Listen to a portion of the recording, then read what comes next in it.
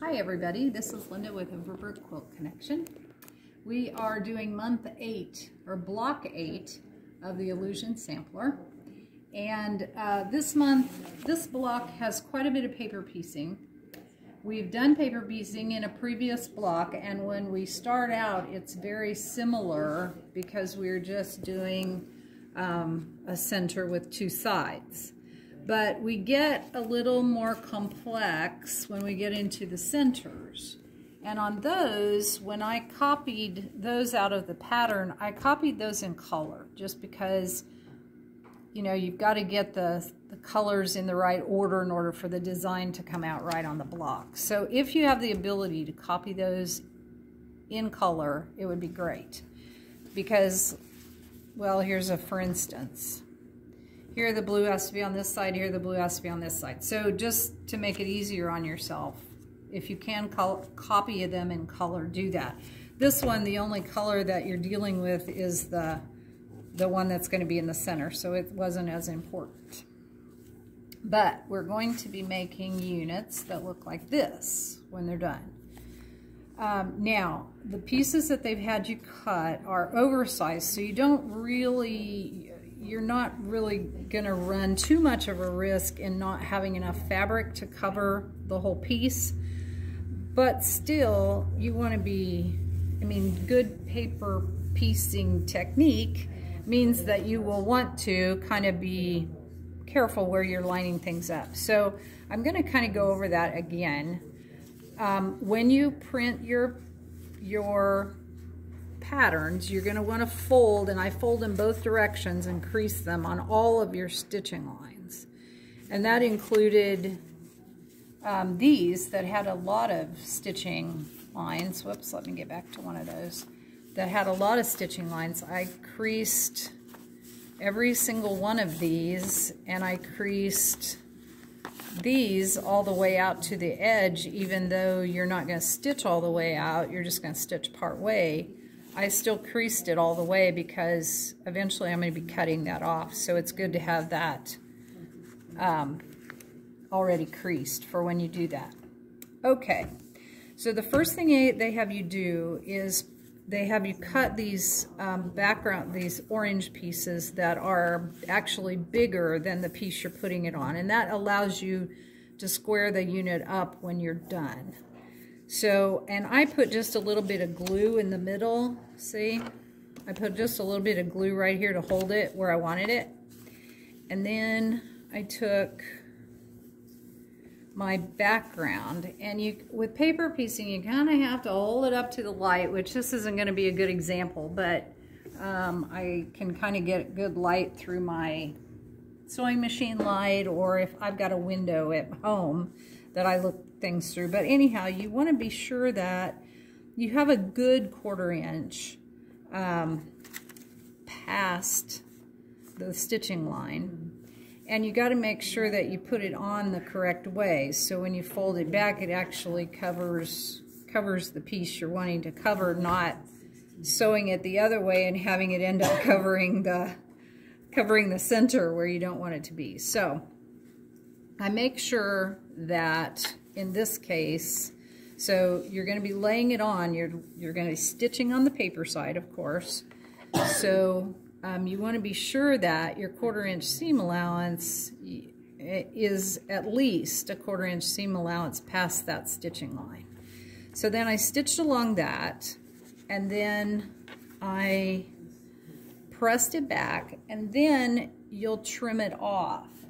And I don't know that I used it the last time, but I like this Add a 1/4 plus ruler. And the reason I like it is because it has this lip that is going to hook onto my paper. So to trim this off, I've stitched here.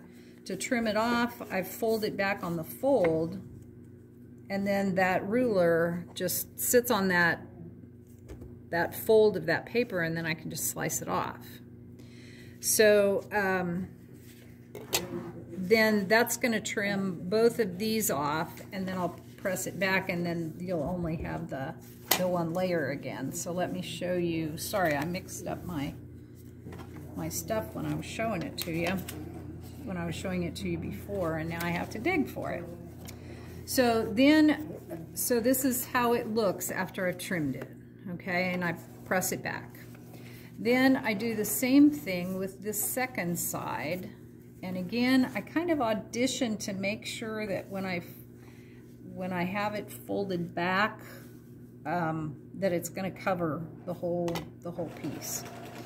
Okay, so then once again, I make sure that my 1/4 inches are at least a 1/4 inch. Stitch on that second side and repeat the same steps. I'll fold this back, and this time then, when I fold it back, I'm also gonna, because my seam allowances have crossed, I'm also gonna fold that back so I have a full, so I'm not gonna lose any of it, and make sure that my fabric is completely folded back, that I don't have any pleats there. And then once again, I'm gonna put that ruler on, and if the piece you're doing is longer, it's really easy to slide that along that edge to continue cutting if you need to. But that's, if you don't have one of those, contact Amy and she'll hook you up. But then you fold it back, press it back, and then we just square it up like you would any other. It squares up to 4.5. Now, one thing I did do though, let me show you with a couple of different rulers here. With the 4.5, I made sure that my diagonal intersected that point, and that my diagonal hit the point out here. And it's likely that your piece may have shrunk a little bit as you've done the stitching, so that's another reason they oversize it. But make sure that you're at 4.5, and then trim off your 2 sides, and then turn it around and trim it again. But again, both times I made sure that that 45-degree line went through where my stitching crossed here, and then where the point was out here, and then trimmed off the other 2 sides. So you will make 4, and here's your corner units that you end up with. You will make 4 of those that look like that. And at this point, I've left the paper on. It's your choice whether you seam the stuff together with the paper on or off. It's your choice, whichever you're most comfortable with. But you will make 4 of those. Okay. Oh, I wanted to show you the other ruler as well. If you have a fussy cut ruler, the 4.5 inch fussy cut ruler does the same thing. You can line it up with the lines on the points and square it up exactly the same way. All right. Then the next thing they have us do is make a 4-patch unit. Woohoo! Hard stuff. Go through that again. So I think you figured it out. But they, instead of pinwheeling it, they have you press it to one side, and it says in the pattern which way to press everything and which way to lay out your colors. And that's important because they're going to eventually be part of that star pattern. So it's important that you do them in the same order that they do it. Okay, then we are on to the next set of paper piecing. And that, again, are the ones that I suggested that you make colored. So we start with a big square of the yellow. And so I glued it on again, like the other, with just some an Elmer's glue stick that's washable, or fabric. There's several companies that make water-soluble fabric glue that you can just put a little dot on and just stick it down, just so it doesn't shift and get twisted on you. Okay, then they have you start with a background square, and again, it's oversized, but you are going to have to kind of line it up with, so again, if you have the ability to hold it up to the light, you'll be able to tell when you are about a 1/4 inch or a little more past that, and that your angle is correct. You're going to stitch on this line, and I just stitched a couple of stitches back past it, just far enough to hook it so when your seam goes across it this way, you don't have a hole there. All right, then you press it back. Make sure, you know, again, make sure you've covered that whole side, the whole place that it's supposed to be. And then once again, we're going to cut that off. And again, you're going to fold that back, and you're folding it all the way down to the tip, because you're going to go ahead and cut all of that. So again, see how I had a fold there? Make sure you don't have that. Make sure you have a straight, make sure it's flat. And then again, I'm going to cut all of that off. So let me show you the next one I've got here. And so see how that is trimmed off, but you still have your paper. Okay, the next thing we're going to do then is sew the other side, which is piece number 3 of background 1 still. And this time we are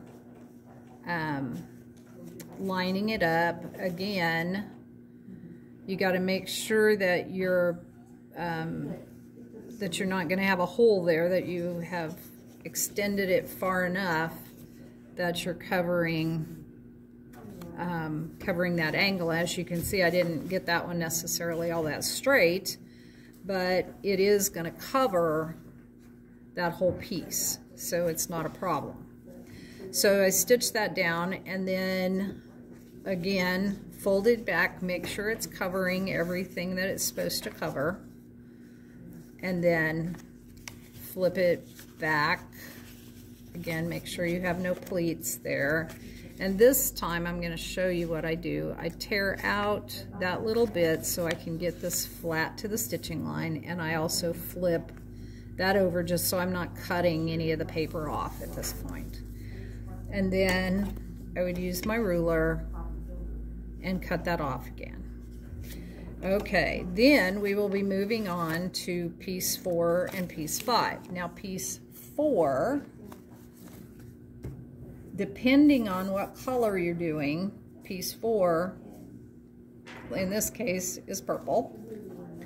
So, again, you're lining it up the same way. You make sure and it's a nice long piece, so you don't have to worry about it being too short.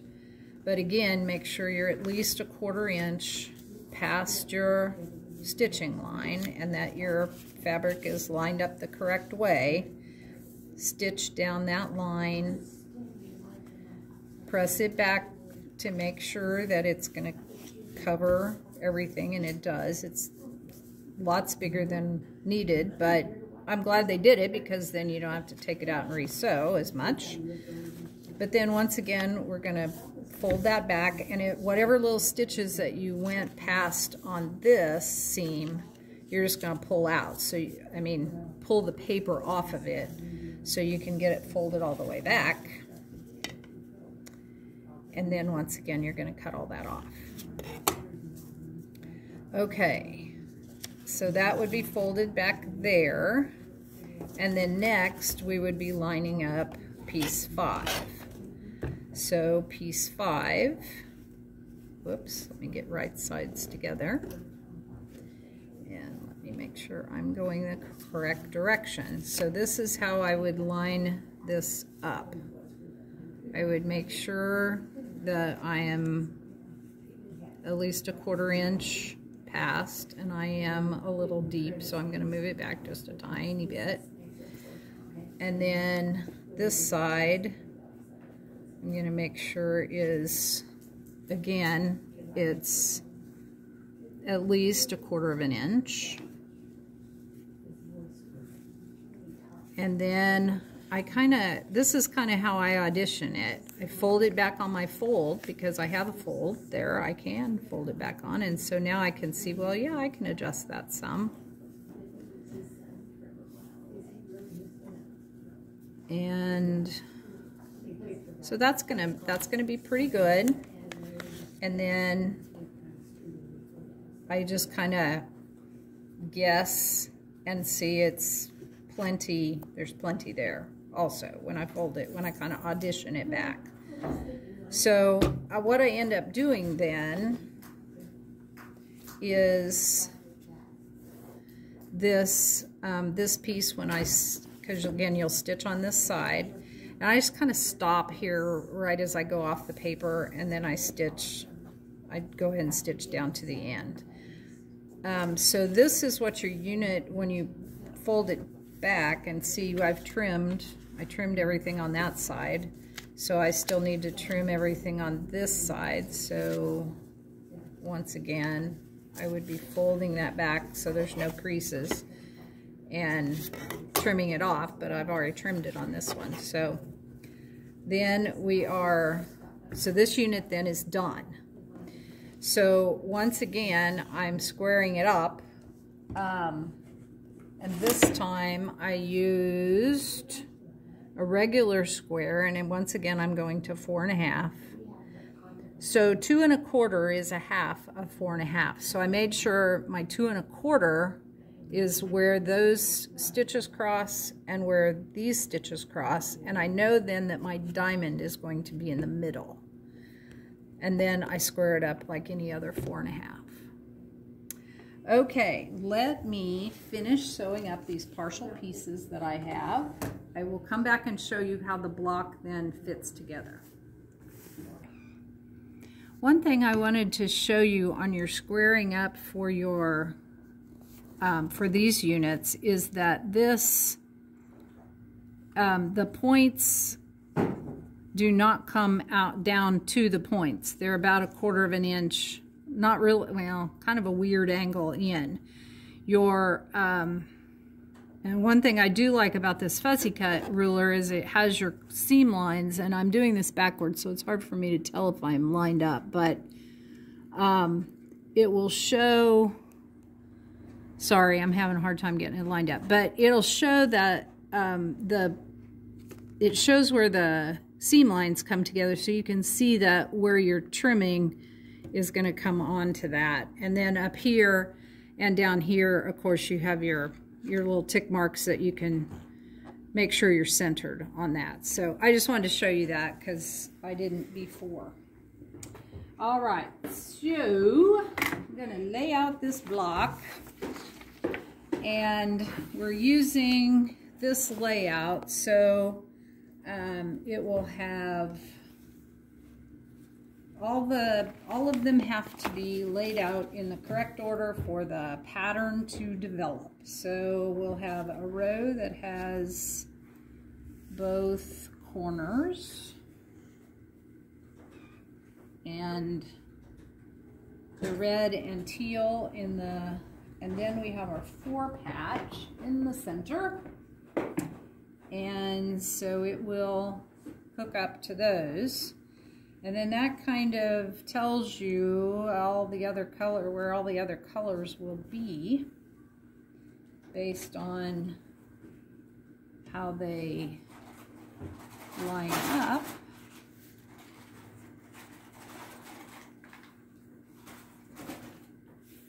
And then our last 2 corners.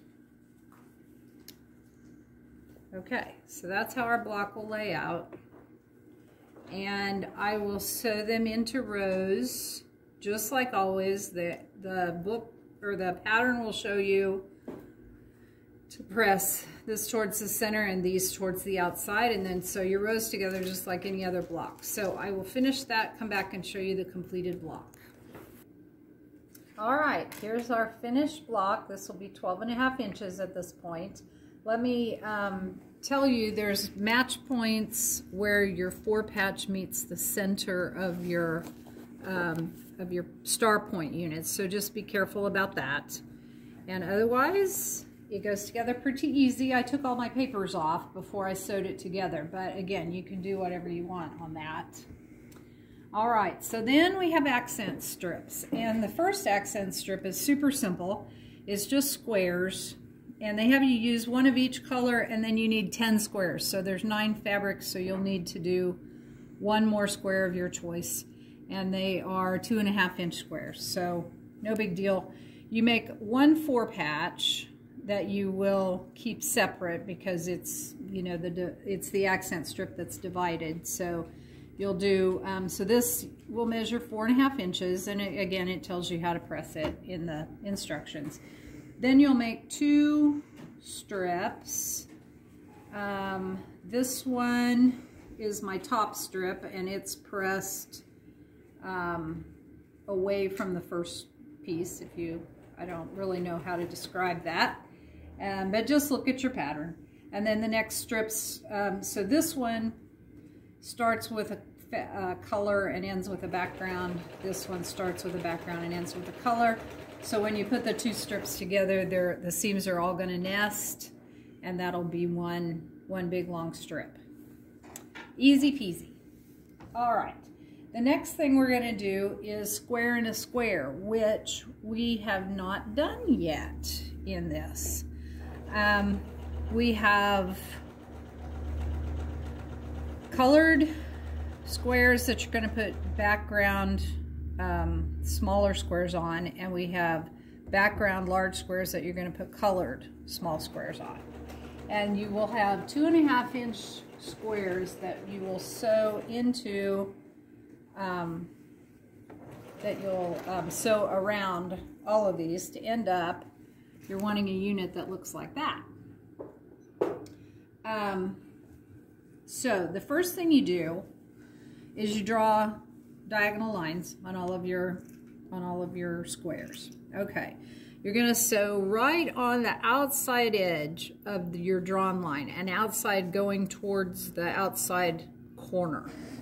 And you'll sew corner to corner diagonally, and then you will press them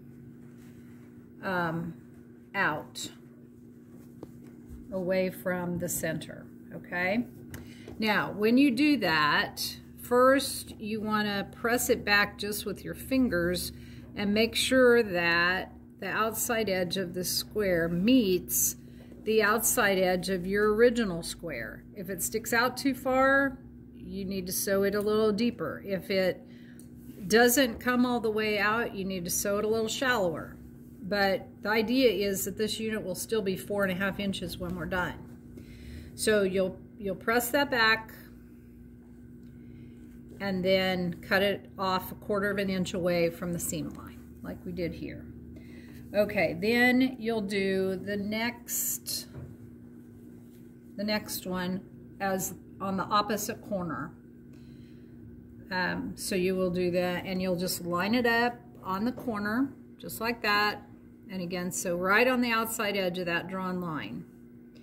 And I've done, this is the opposite way, but I've done it with the color big one and the big colored square and the small background squares. Now, the pattern does not say this, but I found this to be helpful. They tell you to press all of your seams out away from the center. But what I found was the ones that had the colored square, I pressed towards the center, and the ones that had the background square, I pressed away from the center. And that way, when you're sewing them together, it helps distribute all of those seams coming in together, because that's a lot of seams coming into one place, okay? So just in case it's helpful, that's what I did. But when I'm doing that, again, I'm checking it first to make sure that the edges match. But then when I press it, I'm actually pressing it the other way, like that. And your edges should still match there. And again, I'm doing the first 2 opposite each other. And then once those are trimmed off and everything, then I will put the other 2 on And so, like so, like so. So like that. And then that will, that'll finish this unit. Let me finish that unit, and then I will come back and show you the completed, well, you can actually see the completed string. We just have one more to sew to the end. And then, so you have a total of 6. So I guess I have 2 more to sew to the end. So let me go ahead and do that. Follow the pressing that's in the pattern. And then I will, you can kind of see here, they nest together. I'm trying to figure out how to describe that. When I'm laying them on top of each other, these are going out and these are going in. And so this one that the seams are going in kind of fits inside this that is going out. So you can really feel it when you have it lined up. You can really feel that the seams are nested. And then when you sew it, you want to sew it to where you're right inside where those, or right outside towards the cut edge of where those seams cross, so then you don't cut off your points either. So let me finish this up. I will finish the whole block and come back and show you the finished block. All right, here's our finished block 8. I did not really talk about squaring up your square and a square units, but you can do that. I mean, if you're careful, you should be pretty close, but you know, sometimes things get wonky. But square it up with your ruler, just like you would any a 4-patch or a, you know, anything. Just, you know, make sure you're not outside your lines. But anyhow, this is our block. I also want to show you, I have the first 6 blocks put together, and so you can feel like you're really making progress. If you want to do that, and then of course we already have 2 of the next row 3 done now with block 8. So 1 more block and we'll have the 3rd row done. So we'll see you back here for block 9.